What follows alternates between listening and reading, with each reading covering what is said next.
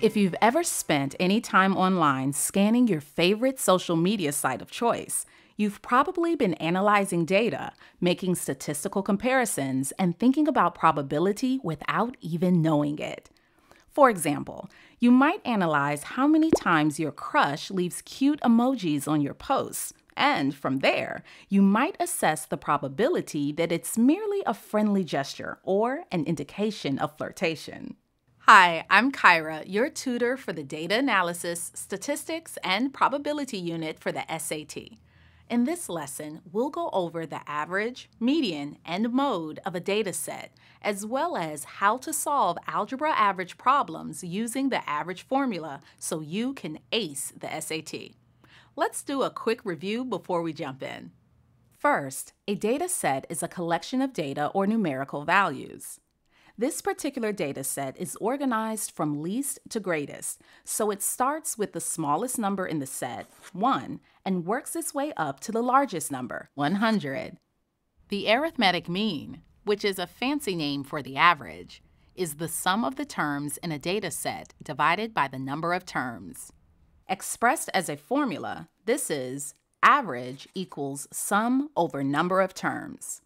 So, in this data set, which has 7 terms, our formula becomes average equals 1 plus 3 plus 11 plus 22 plus 36 plus 100 plus 100 over 7.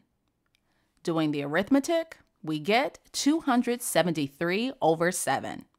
And doing the division, we get that the average equals 39. Finding the average is pretty simple, right? What's even better is finding the median. The median is the number in the middle when values are organized from least to greatest. Our set is already organized from least to greatest, and since we have 7 terms, the 4th term will be the one in the middle. Starting at 1, we count to the 4th term, which is 22. So the median for this data set is 22. As we just saw, when you have an odd number of terms in a set, the median is the middle number. If you're working with an even number of terms in a set, like this set, the rule is a little different. In this case, the median is going to be the average of the 2 middle numbers. To get this, we take those 2 middle numbers, 5 and 9, add them together to get 14, divide that by 2, and get 7. So in this case, 5 plus 9 divided by 2 gives us 7 as the median. The mode is the value that occurs the most. In this data set, the mode is 100 because it's the only number that occurs more than once. And in this set, there is no mode because there's no number that occurs more often than any other number in the set. Finally, in this set, the mode is 5 and 6. You can have more than one mode in a set. And in this set, there is no mode because there's no number that occurs more often than any other number in the set. Now that we are up to speed on the average, median, and mode, let's go through a sample test problem together. The test scores for 7 students are 50, 50, 50, 75, 70, 95, and 100. What is the value when the mode is subtracted from the median and then added to the average, arithmetic mean, of these test scores?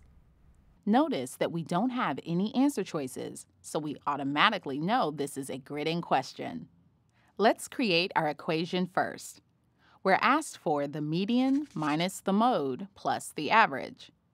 We know that to find the median, the data set needs to be organized from least to greatest. So let's rewrite the numbers. So our set now reads 50, 50, 50, 70, 75, 95, and 100. The median is the number in the middle of our data set. And since we have 7 terms, the 4th term, 70, is the median. Let's plug this into our equation, which gives us 70 minus mode plus average.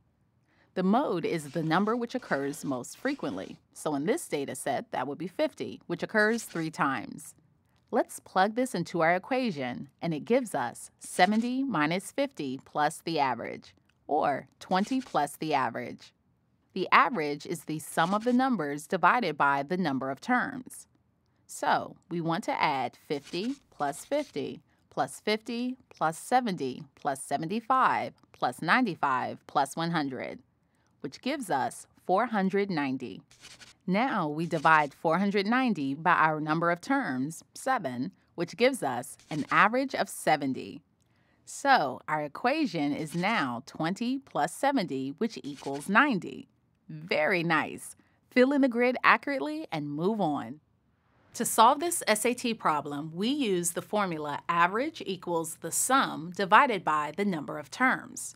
But there's a nifty trick I want to show you that works well on many average algebra word problems that you'll find on the test. Here we're using the variable a for the average, s for the sum, and t for number of terms. And the equation is average equals sum over number of terms. By slightly rearranging the equation from a equals s over t to s equals a times t, or SAT, we have a handy-dandy mnemonic device to remember the formula.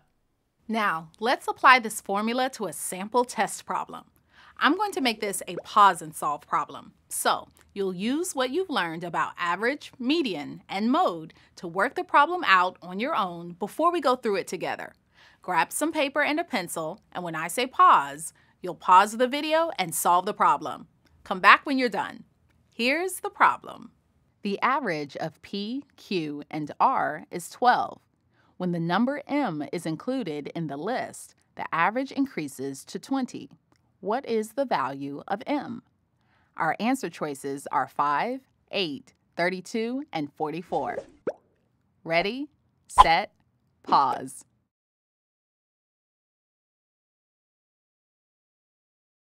And we're back. How was solving that on your own?